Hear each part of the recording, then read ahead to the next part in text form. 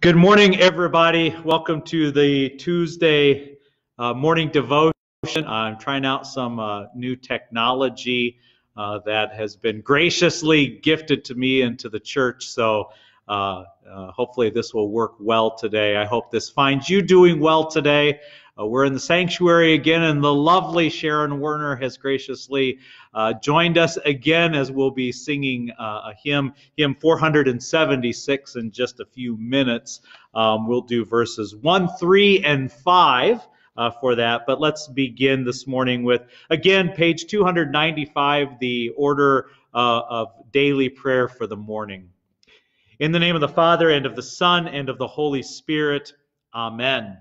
In the morning, O Lord, you hear my voice. In the morning, I prepare a sacrifice for you and watch. My mouth is filled with your praise and with your glory all the day. O Lord, open my lips, and my mouth will declare your praise. Glory be to the Father, and to the Son, and to the Holy Spirit, as it was in the beginning, is now, and will be forever. Amen. So we continue with our hymn. As Sharon shared, it is a very Lutheran hymn. It is a hymn designated for the season of Easter, focusing on our gospel reading for this coming Sunday, which is the Road to Emmaus conversation between the resurrected Christ and the two disciples. So we'll sing hymn 456. We'll sing verses 1, 3, and 5. You said 456. Oh, 476. Yes, thank you. She corrected me. 476, verses 1, 3, and 5.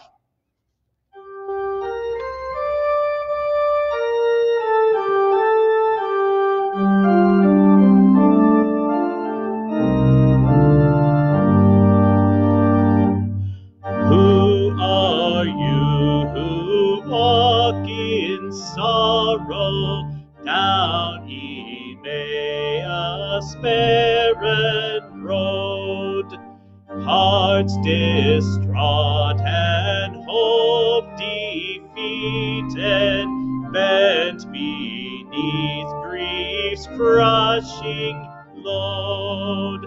Nameless mourners, we will join you, we who also mourn our dead.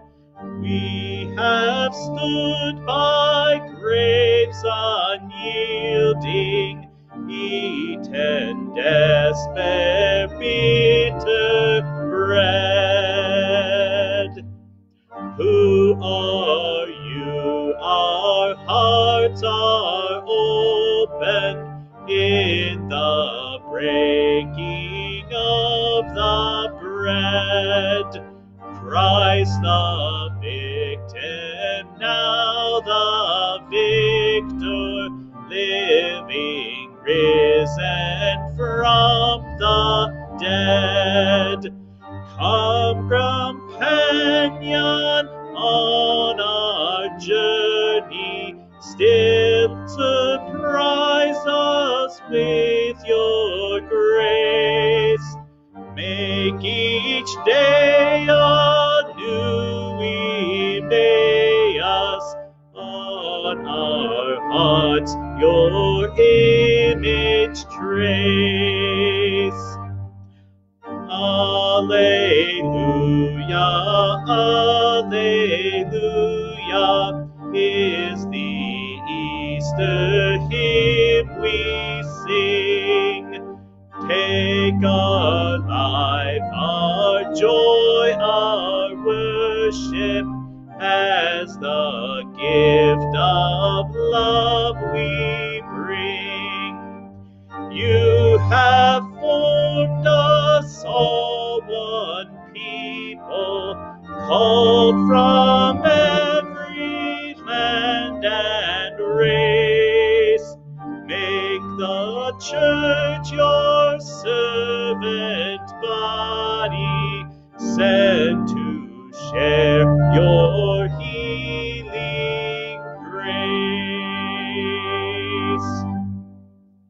There's an Easter hymn you're probably not used to hearing sung. Again, like Sharon said, I don't think the tune is necessarily as joyous as we would expect for Easter, the Easter season, but certainly the words are. Our reading for this today's devotion is the psalm reading appointed for this coming Sunday, which is Psalm 116. Specifically for this Sunday, it's verses 1 through 14. The psalm goes through verse 19, so I think I'll include all of it for us today. I love the Lord because he has heard my voice and my pleas for mercy. Because he inclined his ear to me, therefore I will call on him as long as I live. The snares of death encompassed me. The pangs of Sheol laid hold on me. I suffered distress and anguish. Then I called on the name of the Lord. O Lord, I pray, deliver my soul. Gracious is the Lord and righteous. Our God is merciful. The Lord preserves the simple. When I was brought low, he saved me. Return, O my soul, to your rest, for the Lord has dealt bountifully with you. For you have delivered my soul from death, my eyes from tears, my feet from stumbling. I will walk before the Lord in the land of the living. I believe even when I spoke, I am greatly afflicted. I said in my alarm, all mankind are liars. What shall I render to the Lord for all his benefits to me? I will lift up the cup of salvation and call on the name of the Lord.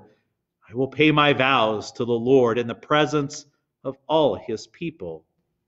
Precious is in the sight of the Lord is the death of his saints. O Lord, I am your servant. I am your servant, the son of your maidservant. You have loosed my bonds. I will offer to you the sacrifice of thanksgiving and call on the name of the Lord. I will pay my vows to the Lord in the presence of all his people, in the courts of the Lord's house of the Lord. In your midst, O Jerusalem, praise the Lord. For those who are familiar with our liturgical worship, you'll certainly recognize many of those verses as verses we sing on a regular basis in the context of worship. Beautiful words in response to God's grace and mercy to us, and in how in thanksgiving and praise to God, not to earn his favor, but in response to the favor he has shown us, asking, how can we serve you? How can we bring honor and praise to you? Also, a couple other things to note. If you've ever heard of the church father Augustine, from this psalm comes a very well-known quote of his, verse 7, which reads, "Return, O my soul, to your rest, for the Lord has dealt bountifully with you." Comes Augustine's quote, "My soul is restless until it finds its rest in you." Certainly, we know in good days when we chase after all of the latest and greatest things to give us peace and make us happy, ultimately we do discover when all those things are taken away from us that true rest comes from being in a right relationship with God, having his forgiveness and mercy, being righteous before God. And so we give thanks and praise that it's in Christ and Christ alone that we find that peace and that rest. I find it interesting, too. It talks about how the snares of death encompassed me, the pangs of Sheol, which we might think of in terms of hell, laid hold on me. I suffered distress and anguish. And boy, how often, especially these days, do those words resonate with us in terms of being truly fearful of a pandemic that across the globe is taking lives, a pandemic, a disease that we're still struggling to find answers and cures and antidotes for. But then the psalmist continues, "Then I called on the name of the Lord. O Lord, I pray, deliver my soul. And then again, you see in that this pointing to true rest. The psalmist doesn't talk about the body, but the soul finding rest. And believer or unbeliever, whether it's now or decades from now, our body will cease to function. And at least in this world, we will die. But in Christ, we know that our soul will find its rest with Him for all eternity. That death of the soul, that greater death, is what Jesus Christ suffered on the cross in our place, so that you and I will never have to suffer that kind of torment and suffering.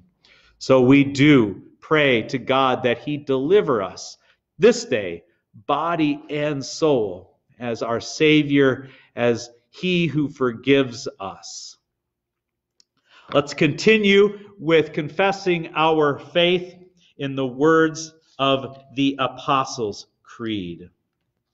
I believe in God the Father Almighty, maker of heaven and earth, and in Jesus Christ, His only Son, our Lord, who was conceived by the Holy Spirit, born of the Virgin Mary, suffered under Pontius Pilate, was crucified, died, and was buried.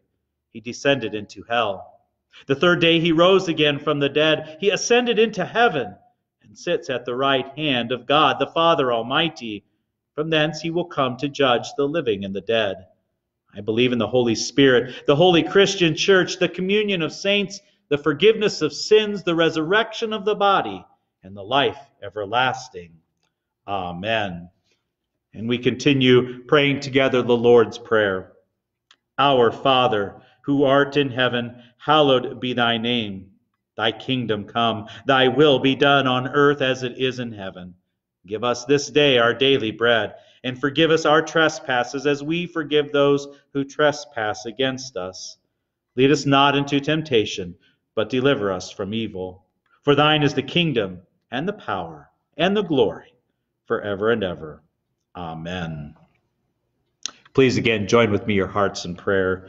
Heavenly Father, as we come before you this day, we are thankful for the day that you have granted us, a day that is new, that is a gift given from you, not only to experience your love and grace and forgiveness, but a day given to us to love you and love our neighbor. We remember and continue to pray for all of those that are in the front lines, whether it be in hospitals or medical facilities, researchers, government leaders, or first responders, those who are working in essential businesses, especially where they encounter lots of people. We thank you, Lord, for their willing service and sacrifice, and ask that you would protect them, guide them, and strengthen them. For the many that are at home, especially those who are truly experiencing the loneliness of isolation, we pray, Lord, that you would lift their spirits, that you would help them to know, as you told your disciples, that you are with us always, even to the end of the age. Lord, now hear us as we continue our prayers. Almighty God, merciful Father, who created and completed all things, on this day when the work of our calling begins anew, we implore you to create its beginning, direct its continuance, and bless its end, that our doings may be preserved from sin and our life sanctified, and our work this day be well-pleasing to you, through Jesus Christ our Lord. Amen. I thank you, my heavenly Father, through Jesus Christ, your dear Son, that you have kept me this night from all harm and danger. And I pray that you would keep me this day also from sin and every evil, that all my doings in life may please you. For into your hands I commend myself, my body, soul, and all things. Let your holy angel be with me, that the evil foe may have no power over me. Amen. Let us bless the Lord. Thanks be to God. I pray blessings on your day. Whatever it has in store for you, know that God is with you. Have a great day. Go wash your hands.